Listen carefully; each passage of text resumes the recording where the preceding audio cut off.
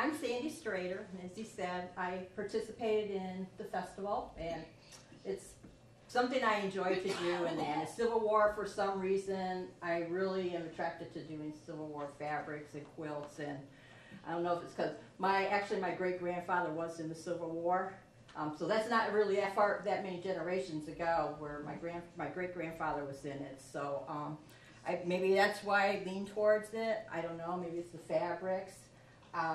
But it's something I like to do. And so I'm going to talk a little about the period and how they got their colors and the patterns, how they got their names, the different blocks and things. And again, if you have any questions at the end, I'll be happy to answer them as good as I can. And excuse me being a little nervous. Once I get going, I'll calm down a little on that. So. But a lot of people don't realize, even though the South had grew most of the cotton, that the Northern still was able to get cotton, so they could still make quilts and that. So that wasn't a big issue for them. And they didn't buy from the South because they didn't want to fill their coffers with the Northern money and that. Although I did find on the website, I don't know how true it was, or that during this time that Abraham Lincoln, that they actually made a trade agreement with the South on some items that they would trade back and forth, and that so there is a thing about that, traders, Northern cotton trading during the Civil War. So I printed that out, and if you're interested, you can look through it and find the website. You know, I'm happy to help you. Most of the fabric was hand-dyed using plants. They had what they called madder, and that made the browns, the dark browns. And actually, I can't find my dark brown. But it made the dark browns. And depending on what they added to it, it could change the color also. And that. So this is like an example of what they would get from the madder plant. And that. Well, first let me go back to the wool and cotton was the most used fabric that we had during this time, and they would use it for uniforms. The wool, except when it started getting hot, then they would switch over to the cotton. And they also had blue jean fabric.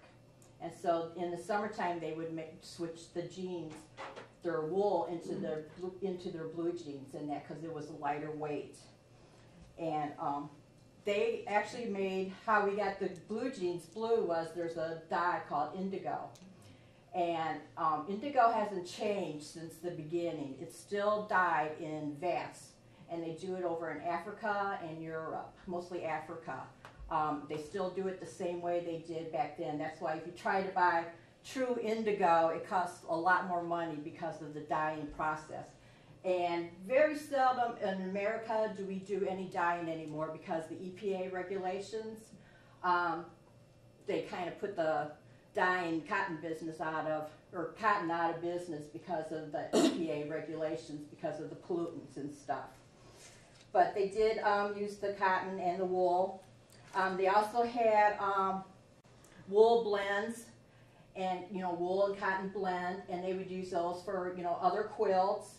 And the Southern women had what they called the Lindsay Woolsey and the homespun, and they really liked this because they were figuring they would spin their own, so it was called homespun.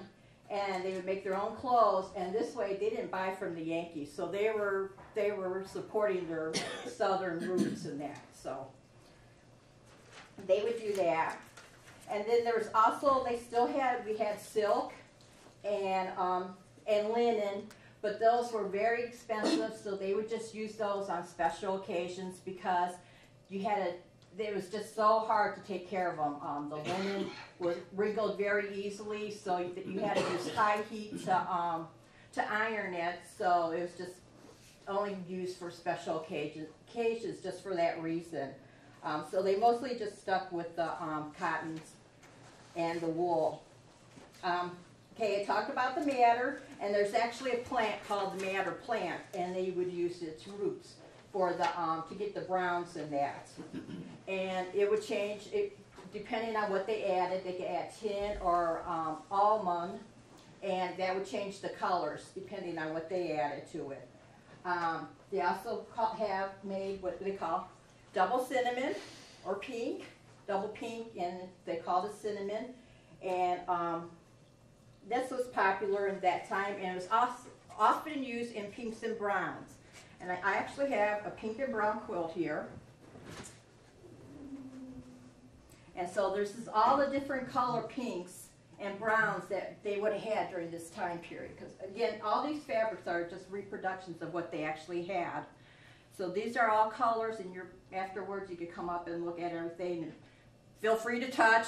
You know, they're all been well loved, so you can't hurt them. My dogs actually chewed a hole in this one. But so this is different colors that they would use, different pinks and the browns, also the madder colors in that. And then they also used, they had turkey red, which is just like it would have been solid, but it would have been a dark red. And then most of the time it was used with solid greens or other things or other colors like that. And then they also had orange, and I have to say, a lot of people, when they see this fabric, when I tell them, you know, they go, what fabric's that? Because I actually work at a quilt shop. And I say, well, that's Civil War. And they go, they can't believe that the colors were this vivid and bright. But they were. You know, we all look at the pictures and they're all black and white, so we don't see their colors. So this is some of the orange colors orange prints that they had. And they would, a lot of women would dye their own. This is also called cheddar. So that's because it looks like cheddar cheese. So it's also called chrome orange. And they would get the chemicals to dye it from the druggist. So they could go to the drugstore and say, I need this chemical to dye it. And so you could get it off the counter, over the counter, which I'm sure you can't do that right now anymore. So, and chromate was the main dye that they used, but it was very toxic. And because it contained lead as one of its main ingredients. So we all know lead's wasn't good. So, and orange was most common in Pennsylvania, and especially in applique quilts. They used a lot of it in the applique quilts. During this time period, the applique kind of went by the wayside, and the whole cloth, and there was one more, I forgot. And they went to piecing because as they were traveling west, you could piece as you're walking or riding in the wagon, where you can't work on an applique that well while you're walking because you're dragging a whole quilt. So that's when the piecing really came into an effect. I already told you about the indigo. They also had purples and greens. And here's an example of the purple. And then here's an example of the green. And as you look at this green, it's sort of yellowish. Well, they have what they called, it was over dyed.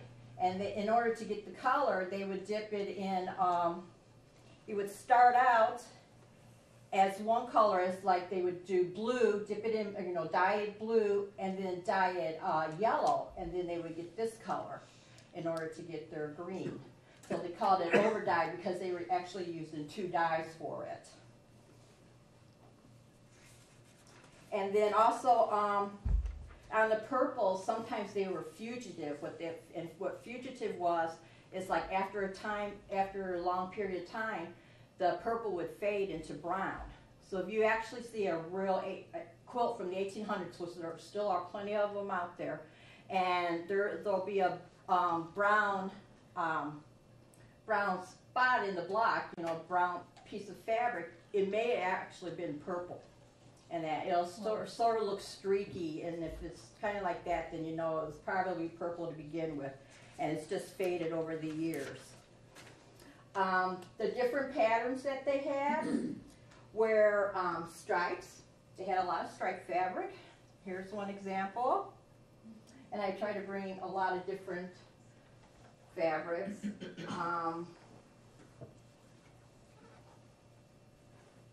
Here's another striped fabric that they would have had.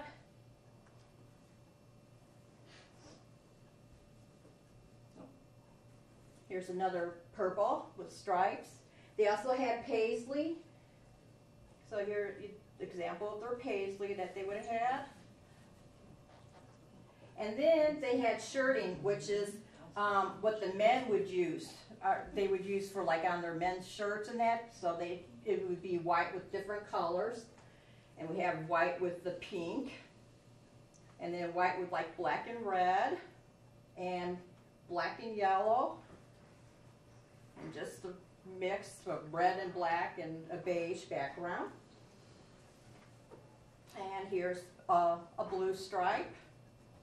And then we have the brown. A lot of these, like nowadays, we use these like for borders.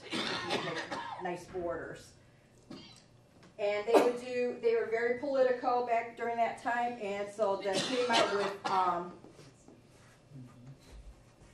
different political, patriotic. So this is one of them that they came out with. And these were always a little bigger and spaced out differently. They also would have faces of like the presidents or other people. They would have anchors, little dogs and cats, which up here somewhere I have a little cat fabric. Oh, here it is. And little cats drinking tea out of a teacup. And that. So, again, just little cute things, and you go, oh, you wouldn't think that they'd have these kind of things back then, but they did have them. They also had, they had geometric. And this one's like just like a green with brown in it, stripes. And then here's a round one, just circles, excuse me, just circles. And here's another one that they would have used for the patriotic, just stars, blue with the stars. And again, this is like the indigo color here. And this one still is like a geometric with like hexagons and stars. And that.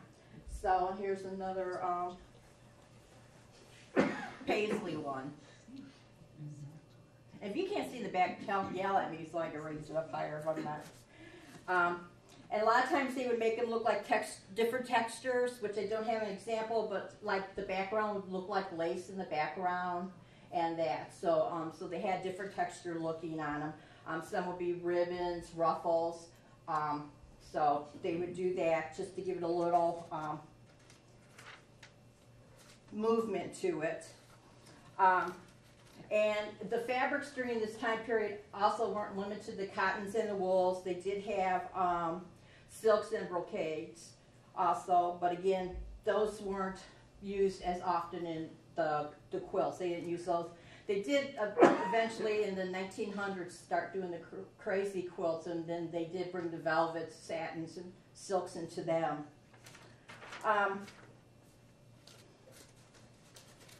Again, during this time period is when they started doing the geometric, cutting their pieces out, because again, they could walk and piece.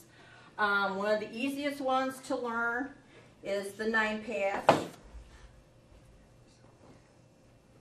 So it's just a simple 9-patch that they could do, and again, you know, they could just sew this as they're walking, not a big problem.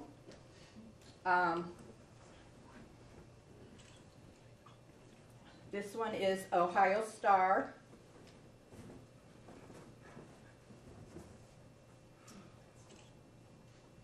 And that, so.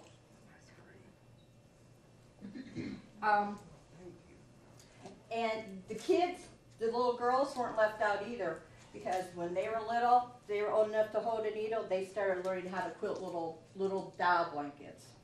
And that, so these are just some of the examples of little doll blankets that I brought, because back then every girl knew how to sew.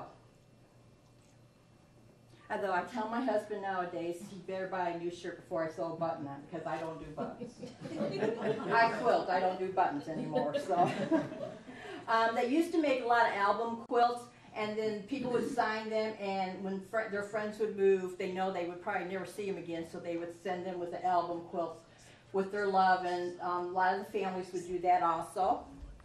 A lot of the times they would make their quilts, and they would do the setting block, which is on here. It's the let me find this block right here.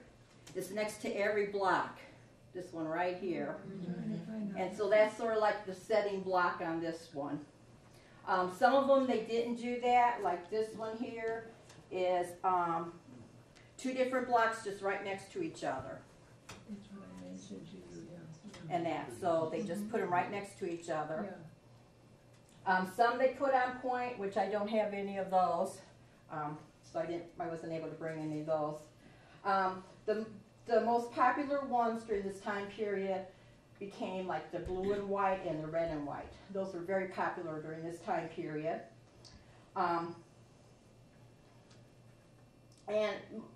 Sewing machine actually came out during right before the Civil War. One sewing machine went for $55. The Singer sewing machine, it was said it was $25, but you could make payments on it because only the rich really could afford $25 at a time. But there were a lot of women that did have the machines, and they actually did machine quilt. They machine piece, but they actually did machine quilting on it also. They would do what they call just like one single row around, round something like an echo, and then they would do the stipple, which is fill in the empty space in that. Most of the time they would do them on their appliques. They would applique the pieces on, like we hand applique a lot of times. They did the machine applique too. And the quilting designs were usually with black or white thread. Though some of the threads, they did have color threads, so they could match the color of whatever they were working on at that time too. And they used batting that was usually pretty thin. Probably, like if you feel the batting up here is probably the thickness that they used. It's really thin. So when afterwards you come up and feel how thin the batting was. Okay, let me skip over this. The blocks. I'll start with the blocks and their history. Because they were walking or going different places, a lot of the blocks were called Road to California, Road to Kansas, or Rocky Road to Kansas. They were, let me see, sorry. I'm trying to find all their names. Oregon Trail, Path in the Wilderness, Wild Geese, Pine Tree, California Rose, and Ohio Star, and even Delectable Mountains, which they said that one was reference to geography and Jonathan Swift's work, Prairie Queen. Oh, excuse me, Jonathan Swift's work. Prairie Queen, they actually said Calamity Jane used that. That's what she was called at one time, and so somebody named the block Prairie Rose after her. Most of the blocks have dual names. I actually was going to bring the book, but I forgot it. It has I have a book that has 5,500 quilt blocks.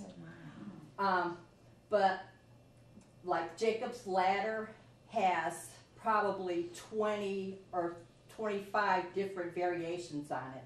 The Log Cabin has 5 or 6 different variations on it. And so a lot of the blocks are the same block, like Drunkard's Path and Robbing Peter to Pay Paul. It's actually the same block, they just positioned it different and they gave it a different name.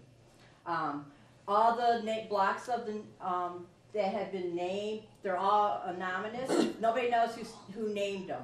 They just sort of came up with the name. It could be called Wandering Foot, in one part of the country and turkey tracks in the other part. But you never want to make a wandering foot and put it on your son's crib, because they'll say he'll never want to stay in one place. He'll want to wander the rest of his life. And that. So there's a lot of folklore involved in quilts too, and I'll get to that in a little bit too. But so like I said, a lot of these blocks have more than one name and that. So the Bible was also another popular names they took out of the Bible, like the Rose of Sharon is probably the most popular applique block. And they also have and all the blocks kind of akin to their spiritual perfection and recollection of a Savior. And there's also Jacob's Ladder and Job's Tears, Crown of Thorns, Crosses and Losses, Cross and Crown, King Solomon's Temple, Job's Troubles, Joseph's Coat, the Rugged Cross, Road to Jerusalem, and the Tree of Life. And of course, there's many more. And they actually say like the Lone Star also is called the Star of Bethlehem. So it actually has two names also. American cities, they named after American cities, there's one, Annapolis, Indianapolis, St. Louis, Chicago, Kansas City, Santa Fe, Salt Lake City, Charleston, Savannah, just a few. But every state has a block. They have made a quilt block for every state. So if you want to make a block or state blocks, you got 50 of them to do. Unless they add a state that I don't remember or don't know about. Some of the, let's see here. Okay, then they, like I said, because they were traveling, they have the road to Oklahoma, the road to California, and Arkansas, Kansas, and some other ones. And then also they say picking a name for your quilt is just as important as picking a name when you pick your name for your child. Again, you don't want to put your child, name Wandering Foot on your son's bed because of him wandering up. You want an appropriate name for your quilt, and you'll come up with something. It always comes to you. The women during the Civil War, they would take care, when the men were gone, they ended up taking care of their farms, the animals, their children, and had to make a living at doing all this. Some of the women worked the farms. Some of them got jobs outside the home, doing jobs that they were allowed to do. A lot of the women left and followed their husbands to war, and they would work in field hospitals. And a lot of the women actually dressed themselves as men to fight alongside the men. There's one story where a woman dressed up and she actually fought next to her husband, and he was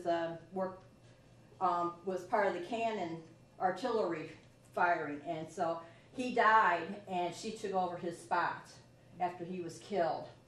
Women also, they would stay home and they started making quilts because the military only gave them so much of material, uniforms, and they were always short. After so long, things start wearing out. So the women would make quilts. They would knit socks. They started having. They would actually raffle off quilts to raise money to buy medicine. They made bandages for the soldiers, and they'd send them out. The United States Sanitary Commission was founded in 1861, and it was to promote cleanliness in the hospitals. And they said once it started, disease and that went down by half once it started really going out.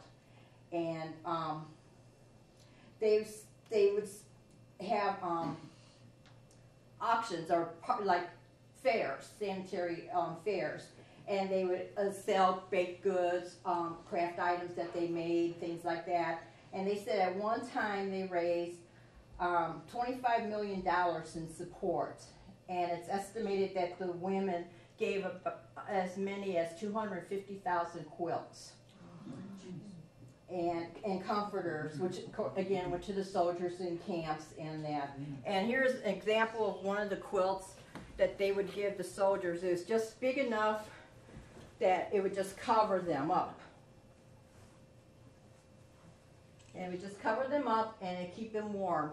A lot of times, like in the South, the women would hide their quilts and along with their valuables to keep them safe. I have a book up here and they have a picture in it where a soldier had stolen one of the quilts, and it was an applique quilt, and he had cut a hole in it and he wore it as a poncho. And they actually, there you can see where they sewed it back, you know, pieced it back together at that when somebody else had found it. But the fairs had raised, was run by thousands of women, and they volunteered, and they actually became very popular, and they raised more funds than they ever expected. And they said in some cases at the fairs they were raised an equivalent to $4 million, our time money, which is still a lot of money for them back then. Right now I'm gonna read a few letters that were written from the soldiers' home, and then I have a couple of the diary that women have wrote in their diaries while the men were gone, and then after that I'll take questions in that. This one was actually wrote from a rebel soldier named Andrew Gatewood, and this was wrote August 4th, 1860. Dear Pa and Ma, I have written to Ma once, and now it is my time to write to you. I have gotten much to tell you all. I know I've arrived here safe and entered the Institute on last Wednesday. I paid Colonel Smith the money and took his receipt for it. I tell you, this is a hard place. I have been intimidated and it went initiated and it went pretty hard with me. They whipped me with the bayonet, scabbard, and they spelt my name, country, and state, the Virginia Military Institute, and what class you entered. You know what they mean by spelling you is they tie your hands together, put them over your legs or knees, and then run a stick between your legs. Turn you over and then whip you with the bayonet. They call it bucking you. They give you a lick for every letter in your name, country, state, Virginia Military Institute, and what class you enter. I do tell, it hurts awful bad. They twist your arms nearly off, and I don't know what they can't do. We are all in camp now. It is a hard way of living. We go to bed every night at 10 p.m. and get up at 5 a.m. They don't allow you but 3 minutes to dress in the morning, and then the roll is called. I was awful homesick for 2 or 3 days. I believe if I had my money back, I would have come home, but I bet to like it better now. We have pretty good fare. Tell William B. Gatewood there are 4 little boys here, not a bit larger than he is, and they get along first rate. Give my love to Bias. Tell him to be a good boy and write to me. It will soon be time for us to go, and I will have to stop. I have been pretty homesick for 3 or 4 days, but I am getting over it. I would like mighty to see you all, but I can't. I reckon for some time. Excuse all mistakes as I am in a powerful hurry. Goodbye, write soon, your son, A.C.L. Gatewood. And this one's from Rutherford B. Hayes. He was a Yankee. July 27th, 1861. Dear wife, our second day from Bel Air to this place was an exceedingly happy one. We traveled about 130 miles in Virginia, and with the exception of one deserted village of secessionists, we were received everywhere with enthusiasm. I never saw anything before. No such great crowds turn out to meet us as we saw from Indianapolis to Cincinnati, assembled to see Lincoln, but everywhere in the calm and hayfields, in the houses, in the roads, on the hills, whatever human being saw us, we saw such honest, spontaneous demonstrations of joy as we never beheld elsewhere. Old men and women, boys and children, some feverishly prayed for us, some laughed and some cried. All did something which told the story. The secret of it is the defeat at Washington and the department of thousands of 3 months men of Ohio and Indiana led them to fear they were left to the rebels of Eastern Virginia. We were the first 3-year men filling the places of those who left. It was pleasant to see we were not invading an enemy's country, but defending the people among whom we came. Our men enjoyed it beyond measure. Many had never seen a mountain. None have ever seen such a reception. They stood on top of the cars and danced and shouted with delight. We got here in the night. General Rose is with us. No other full regiment here. We march tomorrow up the mountain. You would enjoy such a ride as that of yesterday as much as I did. It was perfect. Now comes the hard work. Goodbye, love to all, affectionately, Rutherford. And then on April 12, 1865, he wrote, Dearest, I wonder if you feel as I do, the close of the war, home again, darling, and the boys and all to be together again for good, and the matter of it too. Our best general vindicated by having the greatest victory. General Crook too. Did you see it was his immediate command that captured so much, which Sheridan telegraphs about the wagons, Armstrong's guns, etc.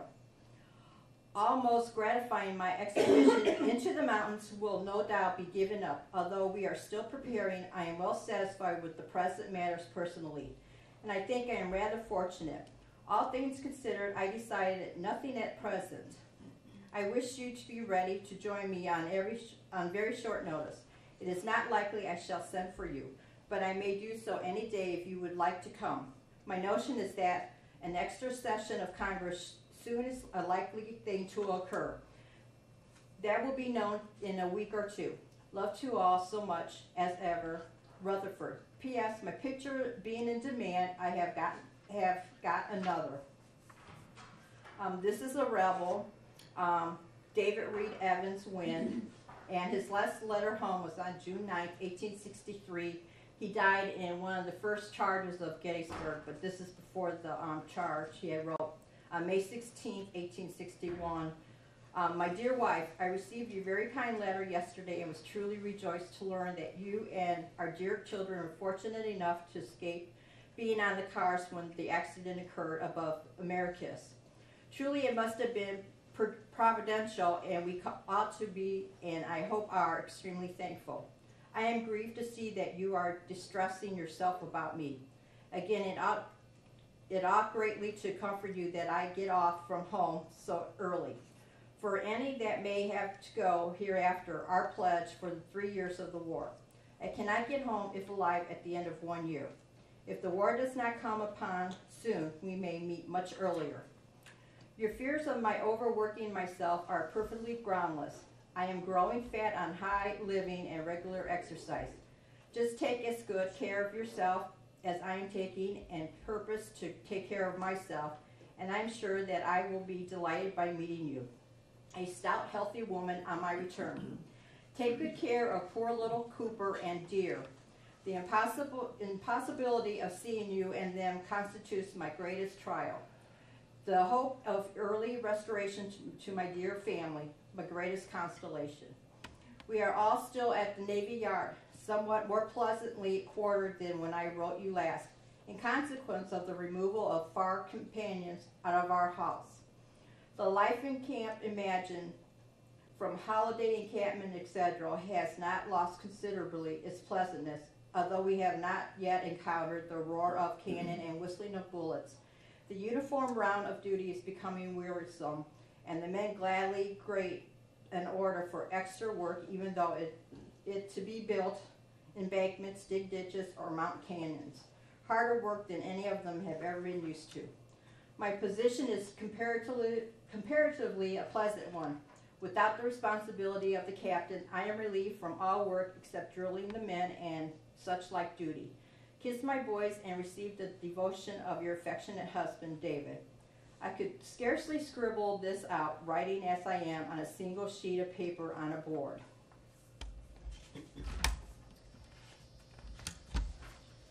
Okay, and then this is November 3rd, 1863, from the headquarters of Dole's Brigade, and it's to his wife.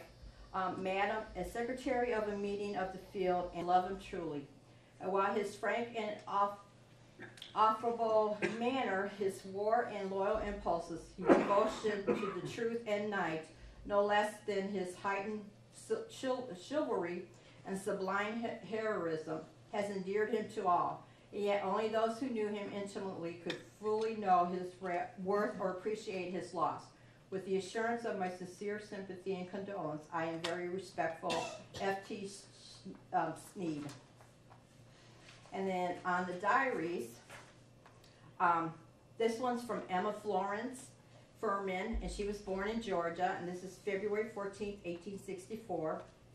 What a panic the whole town is in. I have been out of the house myself. I have not been out of the house myself, but Father says the intense excitement prevails on the streets.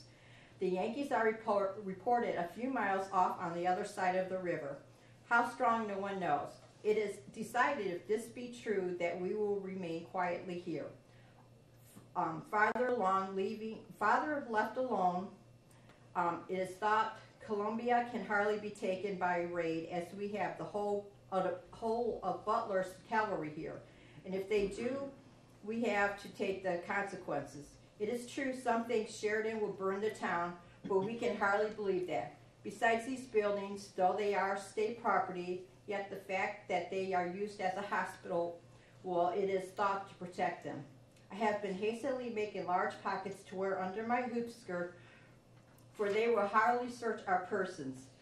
Still, everything of any value is to be packed up to go with Father. I do not feel half so frightened as I thought I would, perhaps because I cannot realize they are coming. I hope this is still a false report. Maggie Adams and her husband have promised to stay here during Father's absence. She is a Yankee and maybe some protection and help. Our sufferings will probably be of short duration, as they will hardly send more than a raid. They would not have come to occupy the town, but I cannot believe that they are coming. And then on April 21st, she wrote, 1864, hooray, oh, Abe Lincoln has been assassinated. It may be abstractly wrong to be so jubilant, but I just can't help it. After all the heaviness and gloom of yesterday, this blow to our enemies comes like a gleam of light. We have suffered till we feel savage. There seems no reason to exult, for this will make no change in our position. We will only infuriate them against us. Never mind, our hatred enemy has not the just reward of his life. The whole story may be a Yankee he. The dispatch purpose to be from Stanton to Sherman. It says Lincoln was murdered in his private box at the theater on the night of the 14th, Good Friday, at the theater. The assassin brandished a dagger and shouting, Semper Tyrannis. Virginia is avenged. Shot the president through the head. He fell senseless and expired the next day a little after 10. The assassin made his escape in the crowd. No doubt it was regularly planned, and he was surrounded by Southern sympathizers. Could there have been a fitter death for such a man? At the same hour, nearly Stewart's house was entered. He was badly wounded, as was his son. Why could not the assassin have done his work more thoroughly? That vile Stewart, he it is to whom we owe this war. It is a shame that he should escape. And then this one is from Mary Austin Wallace from Michigan, and she wrote very short entries. It's October 15th, 1862. I stripped sugar cane all day. And October 22nd, 1862. Pa and I finished cleaning up the wheat. Pa drew a load of sand. I went to Mr. Waterman to see about working up the sugar. Also to see Mr. Story about doing mason work. He was not at home. His wife said she thought he could not come over for 5 or 6 weeks. October 23rd. I took a load to the mill, came back, and stayed all night at Mother Key's. October 24th. I came home and loaded the remainder of the sugar cane.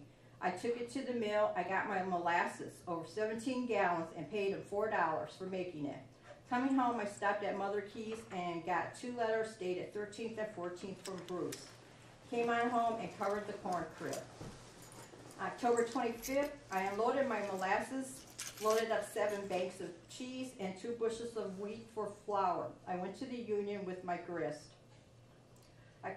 November 1st, I finished digging potatoes and the sugar cane and picked them up and buried them.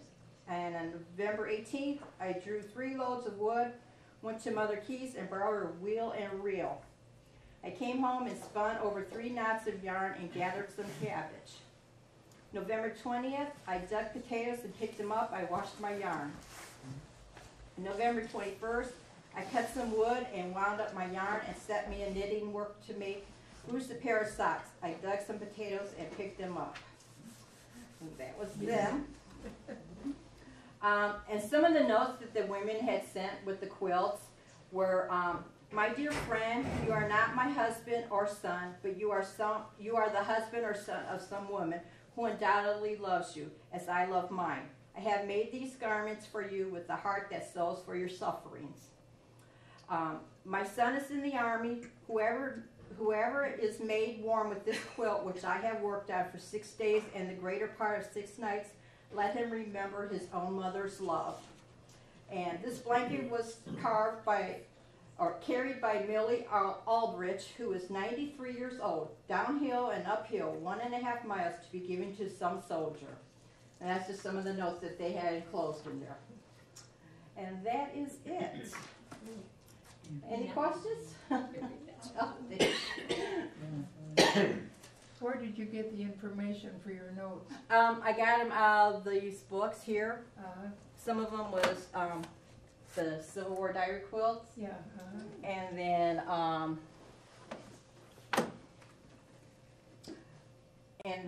I got the dyeing ones were out of the dye books. You said something about a madder plant to make your brown? Yes. M-A-T-T-E-R? M-A-D-D-E-R. M-A-D-D? Madder. Like dog? Yeah. D like dog. Yeah. And what does it look like before it's harvested? There's a picture in here. Is it big like a rhubarb or something like that? Yes. And they actually just use the root.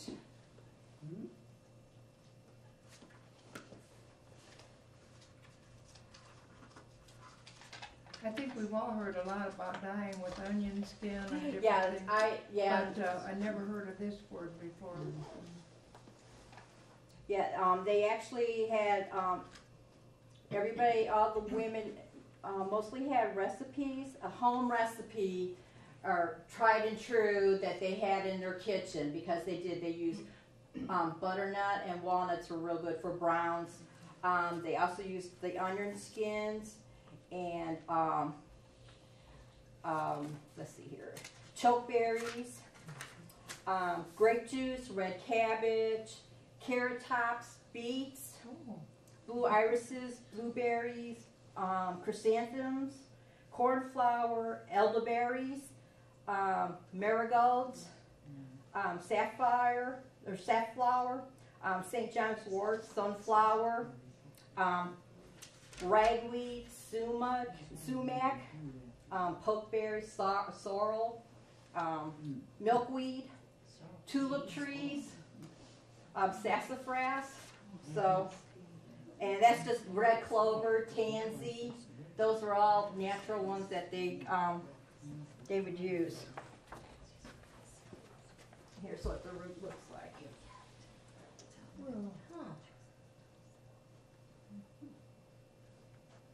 Does it say if it grows in Indiana? It doesn't. I'm pretty sure it doesn't. No, California. No, wait, that's not it. It actually does in Wyoming. An abundance of it in Wyoming, but not in Indiana. Because I'm actually going to try and grow a lot of these for to do it next year. You know, to have it with in my garden, a dyer's garden, and that. Some of them were in here too about what flowers or things to use for dyeing and that. So, and a lot of it's in your backyard or close enough you go get it and that. So, yes. Did they always use print material on the back sides of the quilt? Sometimes it would bleed through whatever you see on the back side is just what bled through to the back side.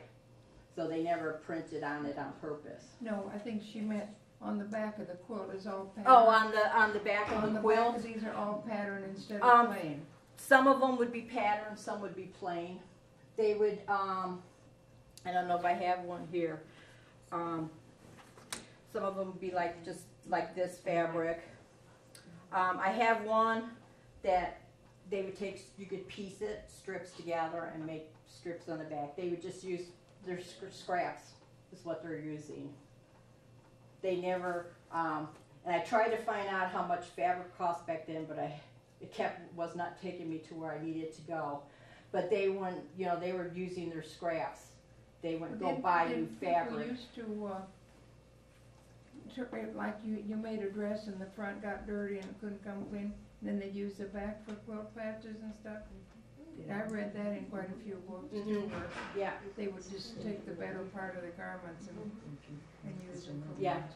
And they also, they would wear 2 aprons too, so they always kept, one Kept dirty and clean. one would be clean underneath, so, and that, so. Mary. How did they get the patterns, especially Paisley? When did Paisley come in the Civil War? Like what year? Because I heard it came in actually after the Civil War, Paisley, because when we do the reenactments, like if a man has a Paisley shirt on, we call them the Civil War Patrol. That everything has to be authentic. Yeah.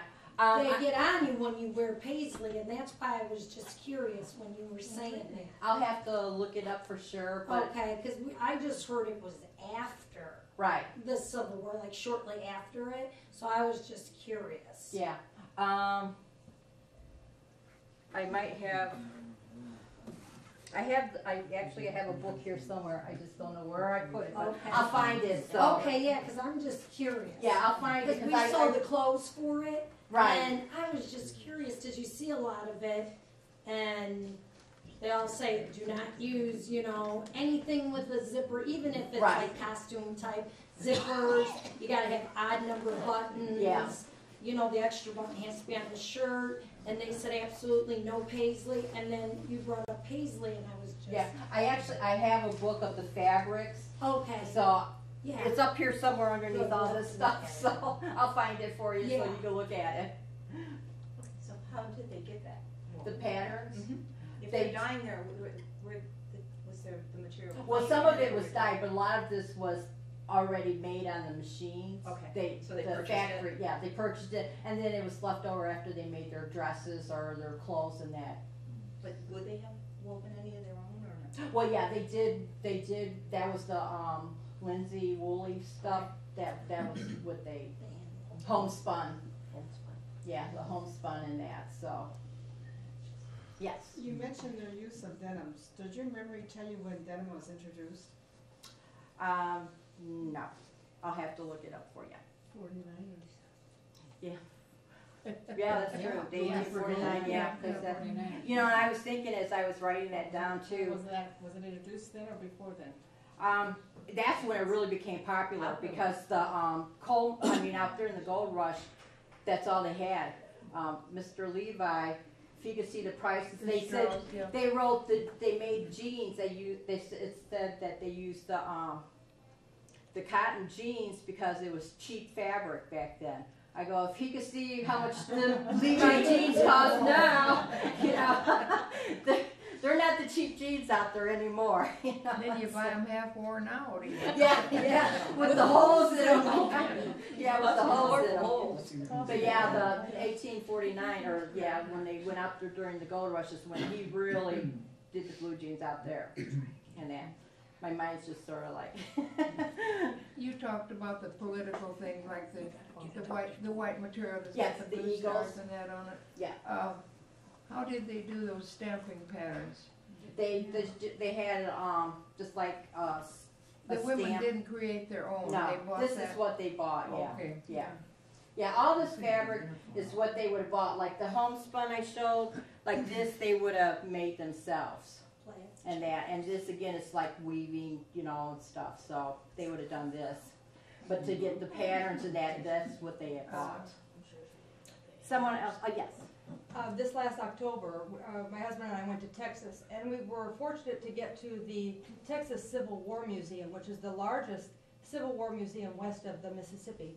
And in one huge room, they had a display of women's dresses, women and children's dresses, from just before the Civil War to the 1890s. Wow. And what you ladies would be interested in was the type of patterns that I saw that I had no idea were being worn at such an early date. But what you're forgetting maybe is that we had imports from France and England, Italy, China, for many, many years, up until the Civil War. And in the early 1800s, we were very, very affected by what was hot in Europe. Right. So the wealthy in America were already buying beautiful fabrics before the onset of the Civil War.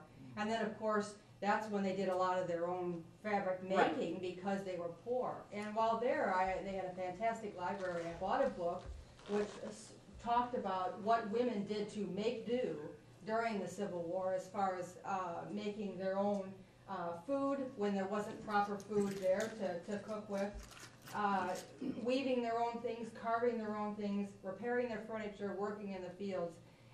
It was absolutely fascinating. If any of you think you have hard times now, or even during World War II when we all gave up, right? Everyone in this country gave up, World War I and II. Right. It was very fascinating. If you're ever interested, it's a good read. And then they had a lot of letters that were talking about what the women had to go through, how they were starving, literally, especially those who didn't have animals. So I was blown away by the intricacy of the quilts, and I did see the quilts made for soldiers. The stitches per inch were phenomenal. And you think now these ladies were doing this by daylight, by candlelight. Yeah. And It just blows the mind, the quality and the love that went into these things, and the lacing, the tatting that was being done. yeah. So, Yeah. Yeah, they also made, Yeah, I was gonna ask you that. they made, I can't Can you remember in my email head. John? I'll email John and find out. Yeah. they made, sewing kits for the guys. Yeah. They would Yeah. send Those to are them, awesome. yeah, Yeah. yeah, and they were called housewives, so then they had their little Housewives. sewing thing with them. And then some of them would just send like this little needle kit, and they could still put little thread and needles in here and that, so. They even made covers for their Bibles. Yeah. One of them in the museum had blood on it. Yeah, that was the way they could show love, and when they didn't have any money, they could send this off in a letter. Their handkerchiefs with handmade lace. Yeah, and that's really interesting, yeah, get that in. Yeah, they did, I know you said, Victorian, they did follow, like, Queen Victoria, when she was in her mourning dress and stuff, she wore stripes, so that's when a lot of the stripes started coming out because of her, she was in stripes, so we're like, okay, we gotta do it. And actually the South gave, they were a big percentage of their cotton that they grew went over to England and France to make the fabric, but then again, with the embargoes, they stopped the flow going out. What helped that was for the northern is we captured New Orleans and Memphis, and we got the waterways in the Mississippi River to get the cotton and things in and out. So that was a big help for us. But You say you're gonna be talking about period quilts different times? next April, I'm talking about Depression era quilts. Okay, and then how did you get started on these? Were some of these through your family members? No, actually, I've made them all. Oh, you've made them? Yeah, Oh. I've made all the quilts. My grandmother and great aunts quilted, and I'm the only granddaughter that inherited The one, the white square block, this one. then the next one. I want to see that one. You mentioned that there's no, you don't have to bring it here, just, you mentioned that is that the one where you mentioned there was an extra block in it? No, that's not the one. No, That's not the adjoining one. block, she's talking about adjoining. Oh, The joining Brown and block. pink. Oh, the Pink and pink, brown. it's the pink and brown. Yeah. Yeah, that's the one.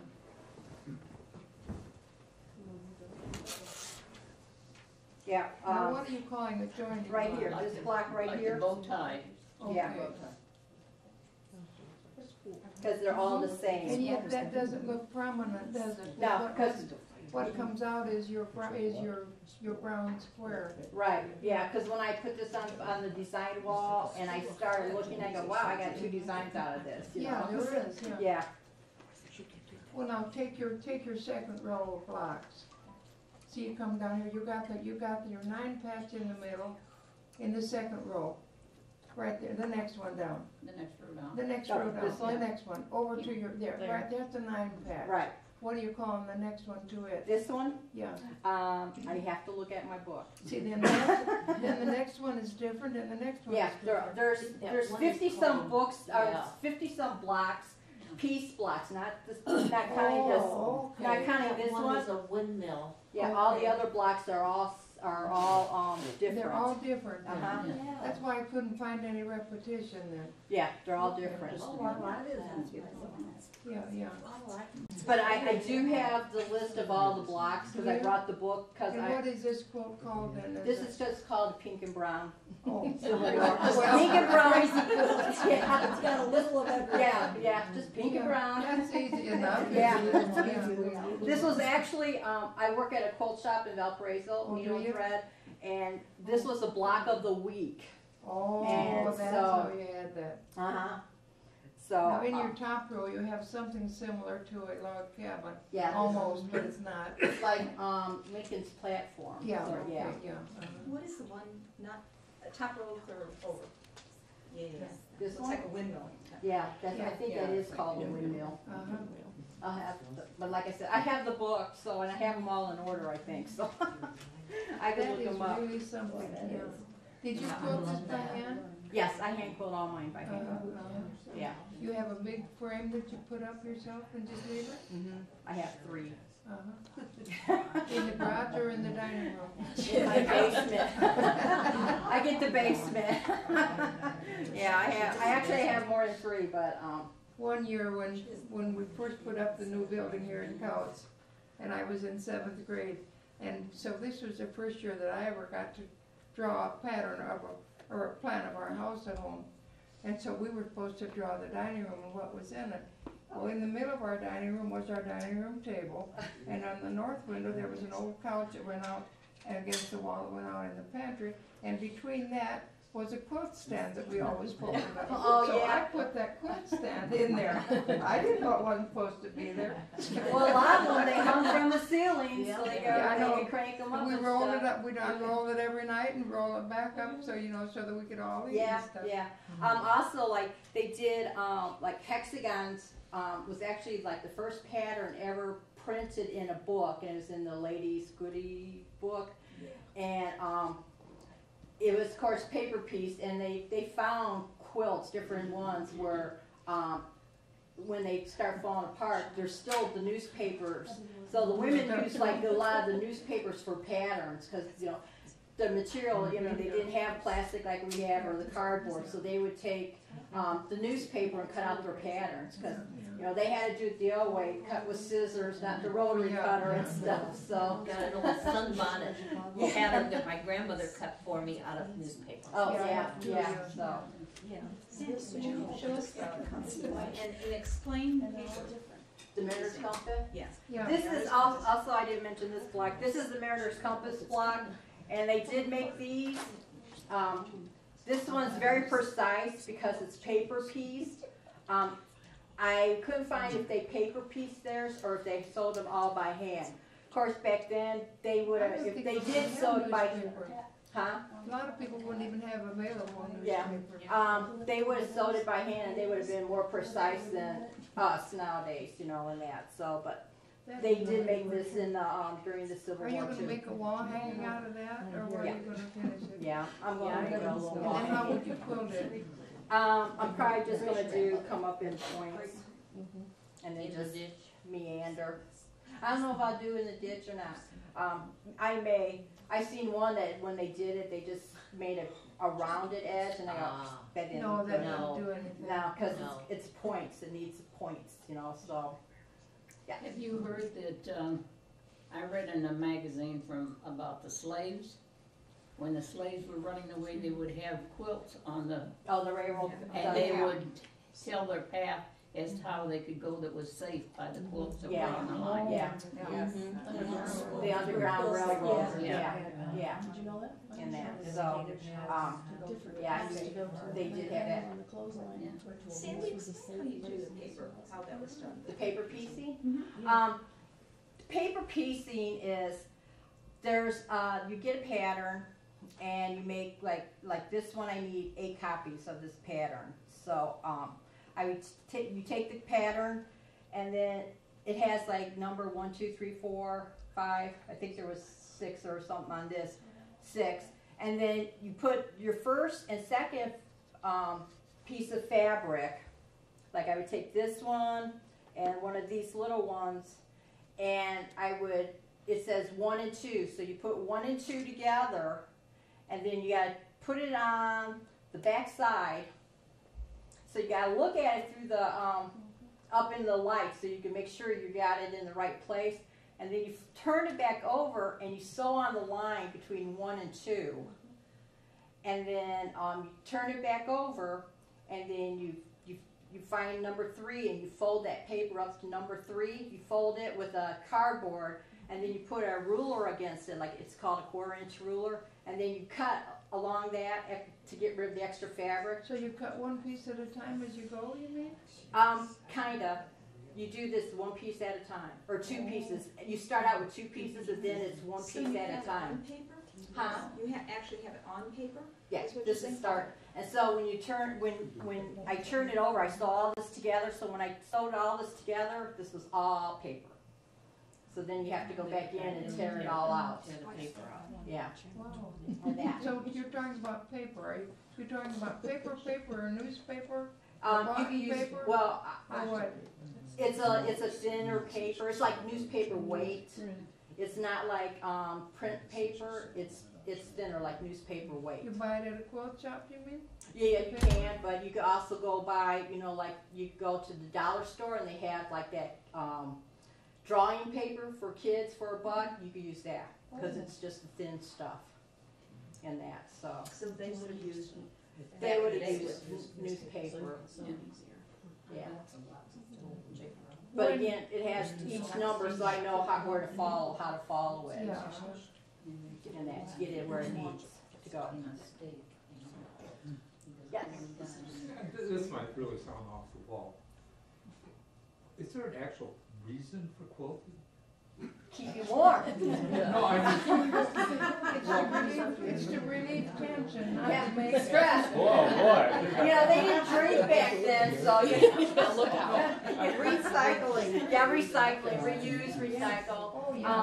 Because they didn't have much, so they wouldn't throw away their fabric scraps because they could make a quilt out of it. Even now, I have bins of scraps, of pieces of fabric that they're like an inch or I try to stay an inch and bigger because I have bins. That I've already started making string quilts and things, but yeah, I have bins of fabric because I save and make quilts out of them. But so then the whole reason that there's quilts is people had leftover scraps. Yeah. Yeah, and it keeps them warm. Yeah. And they go, here's a use, we'll make quilts and keep them warm. They Plus, then make it quilts, begins to be paper. self-expression.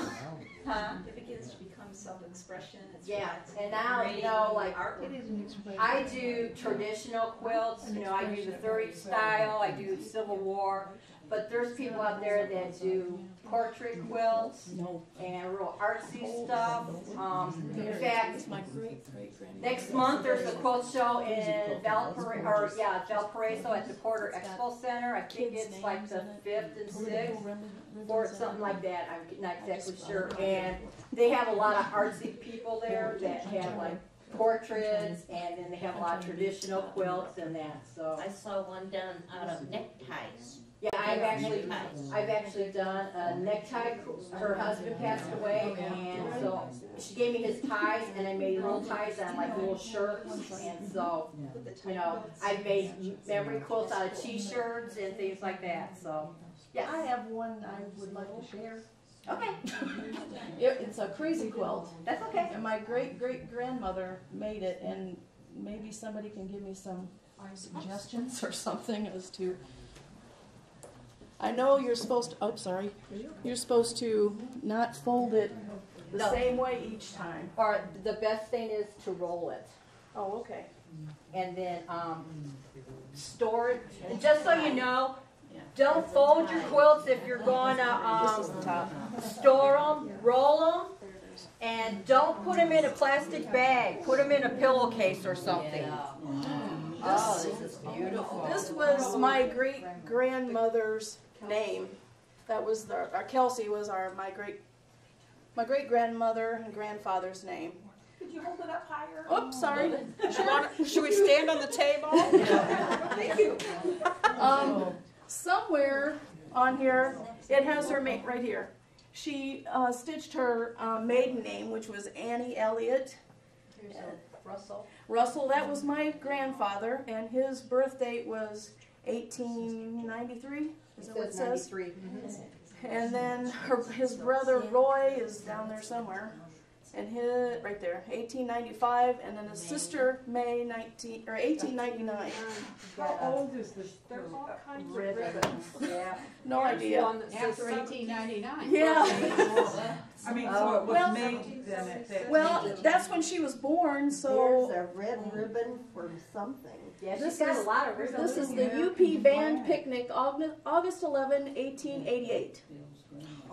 Wow. And there's a lining from hats Cool. inside Yeah, inside the hats. This says Hayes, 1776 for Hayes, 1876. And I don't know what that is either. You can see a definite place where these were put onto something and then set together. Right. Yeah. See, there's a square And here. the squares and this is I have a quilt that they used have no sugar bags for the Oh, back. yeah. And the flour sacks would have been used. Yeah. That's the April talk. Yeah, I should have got the wrong one. I read it the wrong time. This one says Victory 1884. Who's the president? Grover Cleveland. Has that been rebacked? Yeah. It came to me like this. My guess is that the top was done, but it was never had a back. And then somebody put the And back somebody on put it. the back on it. But I inherited it How they tied like it on this. the back? Yes. Yeah. So it didn't take away from Right, the front. from the yeah. front. But that's really Yeah, And each there is. block is stitched with a different embroidery stitch So too. that's velvet and A lot of that's silk called chicken and all track. kinds Yeah. of. Yeah. Turkey tracks. You can tell like the satin, the silk's starting to go. Yes, And it so, is. There's yeah. some of them that are like gone. Because Two they're separate- very silky, and I mean, There's some of them that are Thin gone. and- Gone, yeah. gone. This one is the fire alarm numbers.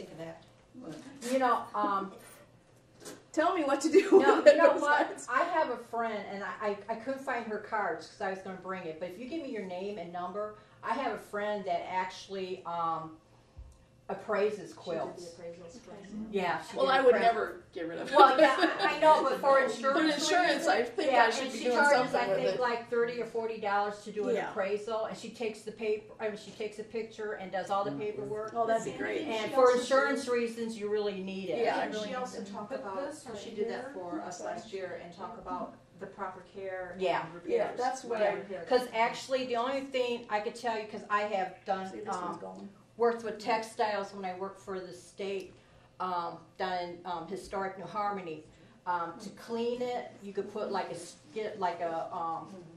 a screen, but not the metal ones, but like the whatever they're made out of now. Yeah, Did you? and put a screen on it, and then your vacuum with the carpet. I mean, with the brush, and you just go over it lightly, and that will take up the dust without hurting the fabric, because you'll lay that screen on there. Yeah, that's what we used to do for our textiles and things.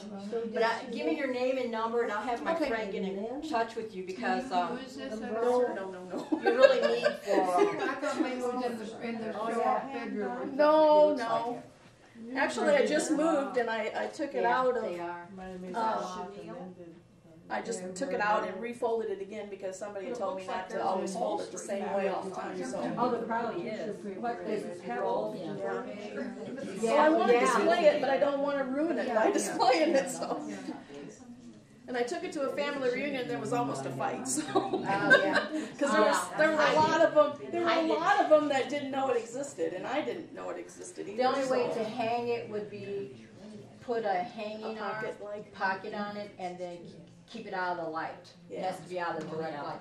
But give me your number and stuff, and I'll give it to my friend. And because like I said, she doesn't. That's what I brought it for, was to find out what to do. Like I said, I usually have her card, but I couldn't find it today. Like one of those. That's why I brought it, to find out what to do with it. Yep. Well, We'll figure it out. we'll get you all fixed up. Good deal. Thank you. No Yeah, see, problem. there's pieces on the floor. It's coming apart. Any more questions? Not all there. No, that ain't it. I know you just did That ain't it. work last week, right? Which this? Yes, the Meredith. Yes. I don't have one. Okay, but I really didn't work on it that. It takes me months. If I worked on it, I could have it part of it. So like 8 hours, 10 hours? Right. How about a large quilt? A large quilt, to do like the soldier's cot quilt, that took me probably like a week Working day. to cut it out, piece it together, layer it together, and start quilting. It probably took me, yeah. And if they're bigger, like this one, it probably took me a month to quilt it. How did you mark your stitching? Did you use a color, or I used like a tailor's chalk or something? yes. Well, actually, what I used is one of those pens that Disappears? yeah. Well, it actually comes out with water. You spray it and it comes out with water. And I use just stencils. A lot of them, like these, I just use like a masking tape because it doesn't leave Do you put that in a residue. frame also, the small ones?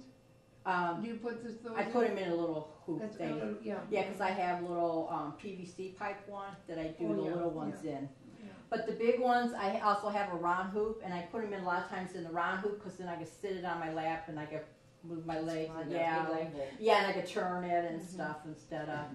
But my chair's on wheels, so if I'm in the frame, I can wheel myself. I wheel myself back and forth, so there's no dragging. I just So your push husband is a quilt widow? yeah. Yeah, if I'm upstairs for too many days, he goes, I hear your sewing room calling you. Yeah, they know that's my woman cave. So, he comes downstairs and, oh my gosh, I go, hey, my woman cave, go back upstairs, leave my woman cave alone. So, Where did you Especially say, when where did you say you work? I work at Needle and Thread in Valparaiso. Needle and thread. Yeah, it's a quilt shop. And that, so, Very cool. yeah. Yeah, they have all kinds of fabric. Can't leave it out. Was there anything written historically about how many quilts a young woman should have before she gets married? Most of the time it was 13 Wow. before they were married. That's what I'd heard. So Yeah. I was, That was there for that. Huh? That she would have made herself. She would have made herself, and then they all would have got together when she got engaged and quilt them all up. Yeah, that was for her Yeah. hope chest. Yeah, for her home chest, yeah. I don't know. But the kids nowadays are in trouble. My daughter's like, There's an Indian death ceremony that requires quilting before a year after the death. oh, really? It's interesting. They also used quilts, like I said, they went out west and stuff. Of course, there's a lot of deaths on the trail. A lot of them were buried wrapped in quilts. And that we had a Navy dog, a retired Navy dog. My son had brought home when he got out of the Navy, and he had been in Iraq 4 tours, and he was a bomb sniffy dog, and he died last year. And because he was 10 years old, and he was one of the hardest working dogs they said they had, and when he died, we buried him in the backyard, and I put a quilt in there with him, cause it's like, I gotta, you know, it's like, he's gotta have something to go with him, you know, and, you know, he deserved a hero, you know, and stuff, so it went with them and that. So a lot, like I said, they were buried with their quilts when they went out west when they died and stuff. She wanted to hear what she said, somebody didn't hear what she said about the. A year after an Indian dies out west, they have a special ceremony, and the oldest daughter provides a big feast, and they make quilts for all of the people that had attended the funeral. And it's a ceremony, and it has to be done a year after the death. And they still do that. I mean, it's been going on. And what do they do with the quilt? Do They give them out to the family members. Oh, okay. That's a lot of quilts. These are on the reservations. Any more questions? Yeah. One other question. When people years ago, we didn't have the plastic stuff to cut out the quilt block to draw around, so it seemed like every time you draw it, you kept saying mark them with your pencil, cut them with the scissors. Your blocks shrunk, and they wouldn't all be the same size by the time you got done. When Scotch tape came out, my mom had the good idea to put Scotch tape around all of the quilt blocks. And you know, we never had that So they trouble. wouldn't, So they didn't shrink, they didn't get crooked, and you know, so there's just a lot of things that I remember about starting quilt, which I didn't even know was important until I hear people talking about it now. Yeah, my grandmother had the cardboard templates out of cereal boxes. That's right, and the shredded wheat had a cardboard about this wide and about that long. Yeah. And you cut that in three, and that made 3 squares. Yeah, actually, April I'm going to teach 2 hand piecing classes at the Hebron Library, and I'm going to teach them the first hour. It's 2-hour classes, and the first hour they're going to learn how to make templates out of cardboard boxes. You know, if you're friends with anybody that works in an X-ray department or a place like that, those old X-ray sheets are the best thing to draw your quilt blocks on and cut them out of. Yeah, somebody You can get 20 or 30 for quilt customers patterns off of just one Just of one those. of those, Yeah, the customer I think comes in. That's what she was using. Is it? Yeah. Yeah. I The heard that. doctors don't like to give them to people. Yeah. They say not to tell everybody, so don't tell them. I won't. Your secret's safe, right? Everybody. Gee, I worked for 2 doctors in the hospital. I haven't heard that. You paid for them. We paid for them their hours. Yeah, there you go. All right, I should go back and get all the Give me my pictures. X-ray. Any more questions? Okay. Good job. Very